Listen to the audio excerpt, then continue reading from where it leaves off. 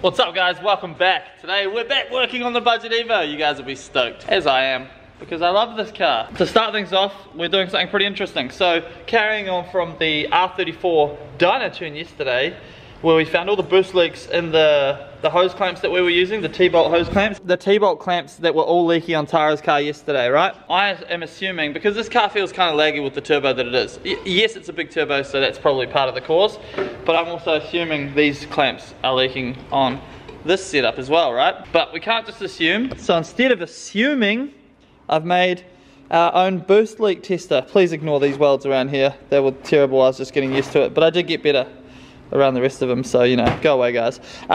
So what this is simply 2.5 inch pipe blocked off with a bike valve, and then you put that on this side of the intercooler piping, and then this, which is blocked off, goes on the front of the turbo, and then we pressurize the system to see if we can hear or see any leaks. Very, very simple, cheap setup. Thanks Dr. Drift for the idea. So we're going to go ahead and do that now. We'll bolt these up and we'll see if we've got any leaks on our clamps. Fingers crossed we do, because that would mean that we're going to gain a bit of performance with the car.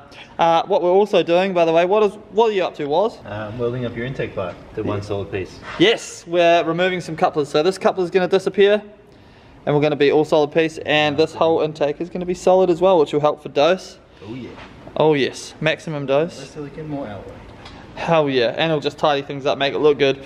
I also am, regardless of whether we find leaks or not, swapping our whole system out to these hose clamps. So you live and you learn, eh? Let's get it done.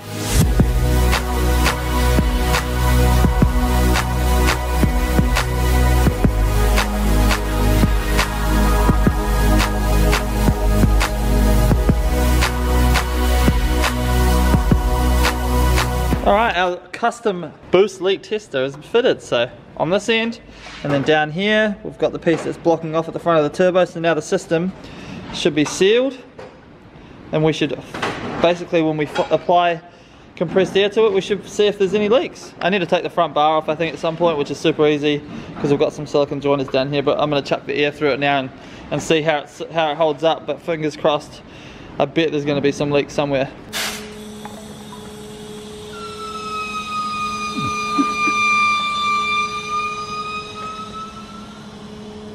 Sounds like a very sad doggy. Literally, the system won't even hold 10 psi. It's absolutely pissing out, basically. That's at about 4 pounds.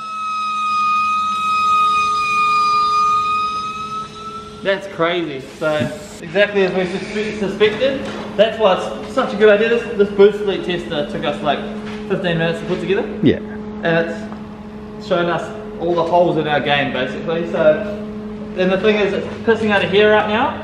We'll fix that, and it'll move around to the next point, and then the next point, and then the next point, until we basically replace all of the hose clamps. Yeah. But that's awesome news, because it's barely holding like 5 psi. It starts to leak at like 4, and that's why probably we're seeing so much lag with our turbo, because it has to fill up fill all these holes before it can even kind of fill the plenum.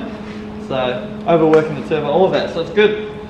So. Especially when it's only trying to make like 7 pounds or something. I know, and it can't even like get there. This, just then, like won't even get to the 10 pounds with all of that compressed air being pushed in it, so it's good. Awesome news. So we're going to go ahead and fix that up. So we'll actually fix this one up first, and we'll boost leak test it again and see if that's the only problem, or if it's got more. Nah, there'll be way more. Good times. Cool, so I've gone ahead and replaced these couplings with the proper hose clamps. Now we're going to test it again and see if the leaks move, because I haven't replaced any of the other ones yet, just that, because that was leaking the most. So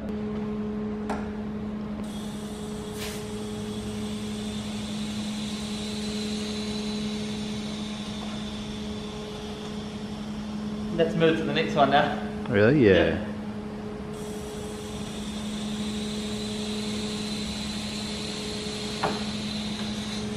Yep. That's crazy. It's not crazy. Huh? Those T-bolt clamps are only designed to pull up like 3 mil, not much at all. I know. And that's pretty much how much the silicon. I'm really excited now to replace, because we're going to get, it's going to be a system that's going to hold boost, right? Yeah. Because I was wondering, like, you rev it, a little bit of flutter, but I expected a bit more. Yeah. I expected a bit more spool, you know what I mean? I'm happy about that. The boost leak test that we made is working. So good. Get it done, maybe we can test it. You. this stuff may seem a little bit boring, but what's the point in boosting your car if the boost isn't even making it to the engine properly?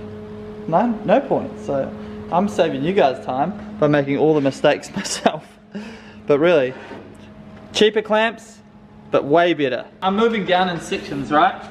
So we'll replace these couplers now, and we're gonna go again. And then we're gonna see if it keeps moving along all the hose clamps.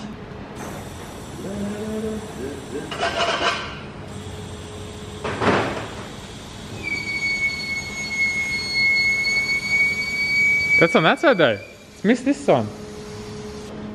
It's that bottom one. That's all of them. Alright, now I'm going to go ahead and replace all the clamps. So I've replaced all of the couplers now with just all of our simple boys. Look at that, good to go, right? So now we're going to test it and see if the theory is correct, see if it holds boost.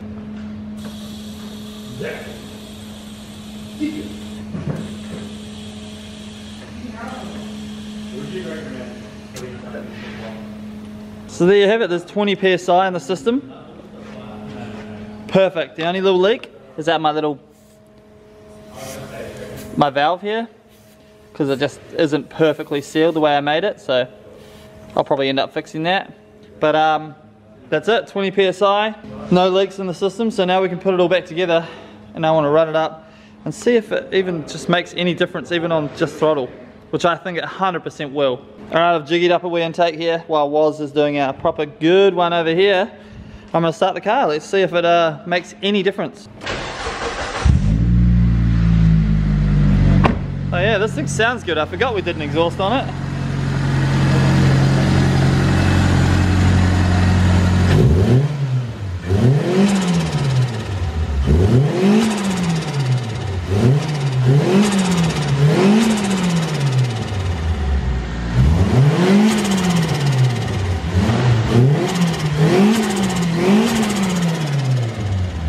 Alright, so that's way better. The boost is actually reaching our engine, which is awesome.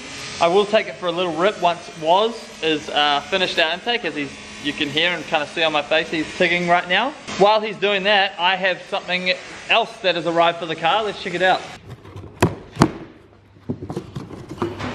Ooh.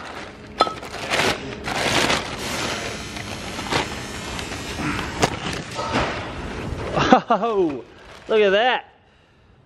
Brand new brakes for the front of the fake Evo. So our dudes at EBM, Elite Brakes and Mechanical, who have come on board with the channel, we're doing a little bit of stuff together, have hooked us up with some brakes, much better than the stock stuff. So we have the slotted rotors we have here. We also have Brembo brake pads, which is sick. So we're going to be chucking those in right now while Woz is finishing off the intake. But EBM, we've got some amazing stuff happening. Just going off on a little bit of a tangent right now. Their garage is insane. I went and checked it out. When I picked up the brake pads, you can see right now on screen, it's super, super clean. I can't wait to do some stuff with them. And the first thing we're going to be doing together, which I'm really, really pumped about, is our full forged, fully built M52 B25 motor. So that's this block under the bench right here. This is the one that had the low compression on a couple of cylinders. Alloy block. We're going to be literally building this thing top to bottom. That includes forged rods, forged pistons, all of the fancy gear. We've got some head bolts that come from, I think it was Poland, but I'll tell you guys more about them when we're building the motor. So we're going to use the alloy block, but it's going to get drilled out to M12, and we're using really big head bolts. We're also getting a fully built head done. We'll do valve springs, we're going to do cams. Everything is going to be absolutely built on this motor, and it should be good for some big power. So the first video for that will drop on Friday when I visit their place, which is going to be sick. So you guys should definitely get pumped about that. I'm freaking stoked about it. Shout out EBM. We're going to be collabing across the YouTube channel with the engine build, because those guys do very cool videos where they literally walk through whole builds, right? So it's more technical than my channel, which is just kind of a hanging out vlogging. So that'll be on Friday. But shout out to those guys. But right now, let's see if our new brakes actually fit the car.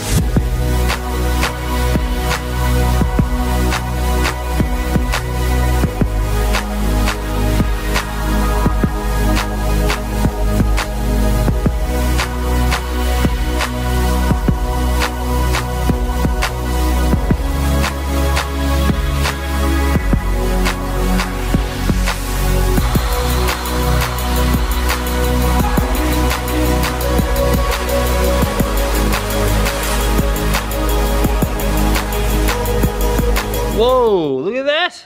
That is freaking wicked. My first ever full brand new brake, rotor and pad install.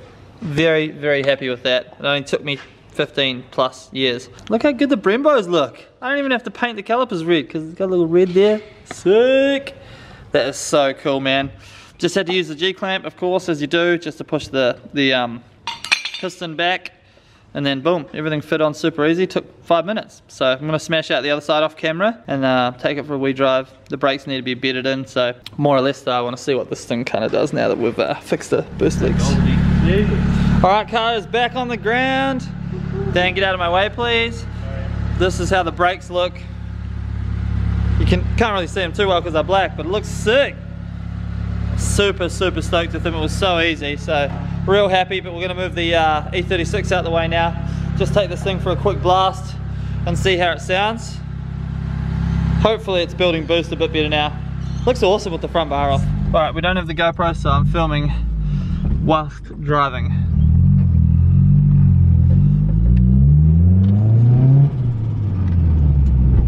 That's way better. Oh, builds boost frickin' heaps better. Woo!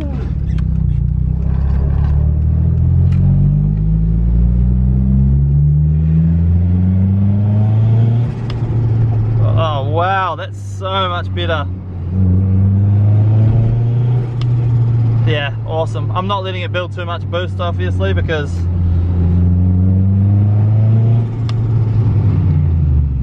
trying to bed the brakes in just because we don't want to blow the motor up with no tune. God, it goes awesome though.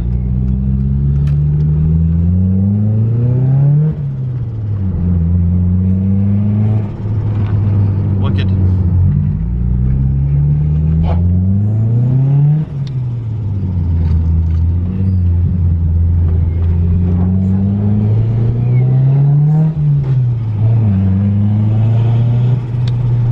She's dosing.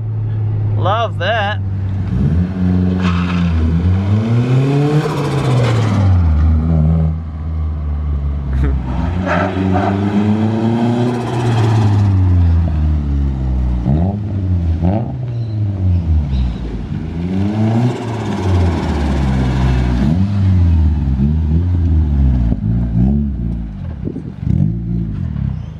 That's better. Yeah, oh my god. Definitely more responsive. Use good hose clamps, make boost.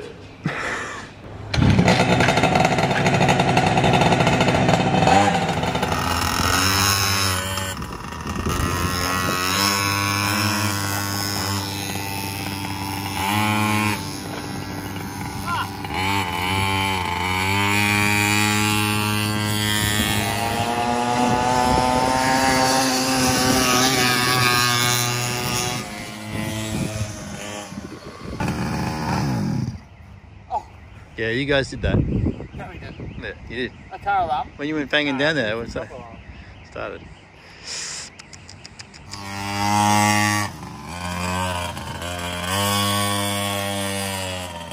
We just went for a quick ride on the pit bikes. Dan finally he bought them for both for $100. He finally got his one fixed, so worth every penny, but dangerous as hell. The fake Evo is now in a way better spot boost wise. Needs a tune now. I was a bit afraid to kind of step on it. But you can hear it's making boost from like 2000 RPM, which is awesome. Very, very happy with how that come out. Also, I bet in the brakes were on that drive that we were just on before. So now they're nice and silver. Man, they're freaking sweet. Very, very happy with them. So the car's coming along nicely. Next up, we really need to start prepping the car for paint and doing the body work, which is a very, very exciting part of it. Whilst I sort out the tuning side of things, I think we're going to be using RB25 DET injectors because they bolt straight in, which is really nice. And then pretty much I'm just waiting on a cable that I've ordered from overseas to plug into this and then start learning how to tune it. And I think I'm going to be tuning it myself with Dr. Drift next to me perhaps, because I really want to get a little bit more involved in the tuning side of things as well. So it's always nice to know what you're up to, you know? So lots of awesome stuff coming up for the fake Evo, but just stoked to be back and working on it, to be honest. A huge shout out to Woz, who's an absolute legend for doing intake pipe. We're going to do a couple more things to tidy up the engine bay as well, but just fantastic. Hope you guys enjoyed this video. If you did, make sure you hit that like button, subscribe if you feel like it, and I'll see you guys in the next video. I need to go help these guys pack up because I just stand around talking to a camera while they do everything, so peace.